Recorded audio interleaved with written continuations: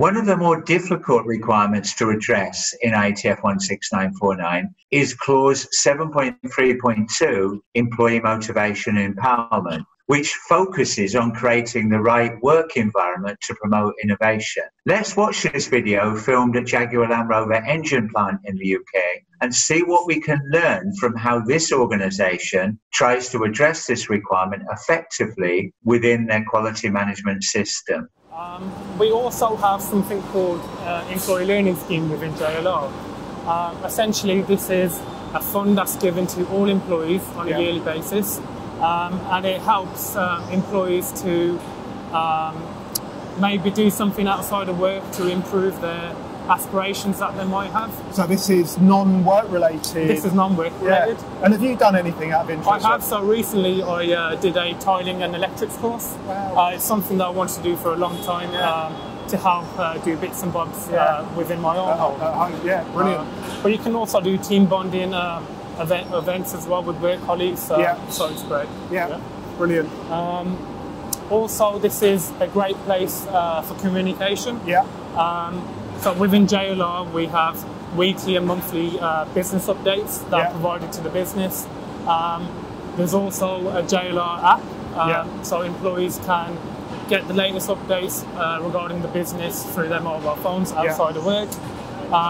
Through the app, you can also access a range of JLR employee discounts. Yeah. So obviously vehicles being the main one. Yeah, but nice perk. That's right, But it's not necessarily just JLR discounts.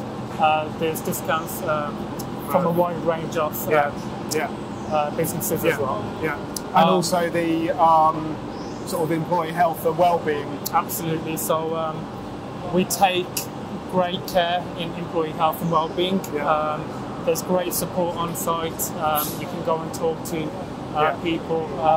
There's also the employee assistance program that we do with Aviva. Yeah. So there's great support, and we actively encourage people to talk openly about their mental well-being. Yeah. We have a saying here, better people means better business. Yeah. So we encourage inclusivity of all people. Yeah. So there's a lot of groups within JLR. We've got a group for EMC Pride as well. Yeah. And it's really about making sure that everyone's welcome and everyone wants to come to work and feels happy to. So that's wonderful. Thanks, Trav. Thank you. Niall, what were some of the key observations from this video? Yeah, I think you mentioned in the opening statement about the complexity of this clause 7.3.2 being a sort of tricky one to implement. But I think it's fair to say we saw several examples of the JLR approach to engaging their employees, and that was kind of encapsulated in the sort of slogan "Better people equal a better business." So really emphasising the importance of the people, which sometimes unfortunately does get overlooked in an organisation. And it really helps in this case to create an environment where people want to come to work, and that was very clear from what we saw. Yeah, no, that was very evident, and I really like that slogan. Devon, what were some of the examples that you saw related to employee engagement during the visit? There were two examples that really stood out to me. The first one was giving the people the opportunity to learn skills to apply not only inside but outside of work.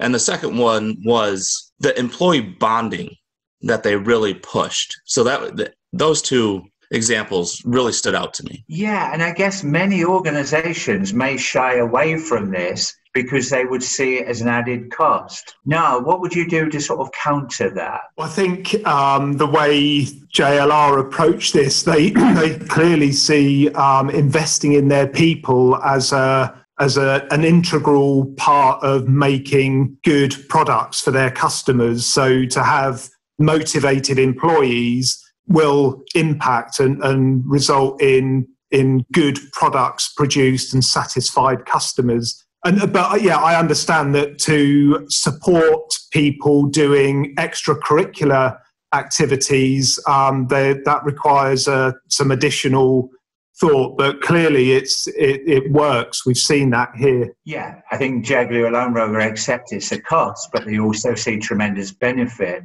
in terms of things like improved productivity and better quality levels. Devon, we saw a lot of focus on the mental well-being of the employees during this visit. Why do you think that's important within the context of IATF? Yeah, absolutely. There was a lot of focus. So in today's society, many people are suffering with some kind of mental health issue, which can directly affect their attendance and their effectiveness at work. So having access to help and support in the workplace is something that will absolutely help them. Yeah, no, I totally agree with that. So let's summarize. So I think the key message from this video was better people lead to a better business. We saw many examples of initiatives in the video that JLR were taking to ensure they maintain a fully motivated workforce. The relevant IATF requirement 7.3.2 requires an organization to document a process on how it creates and maintains motivated employees, but with the real focus on continual improvement and engagement to promote innovation. This is a never-ending process.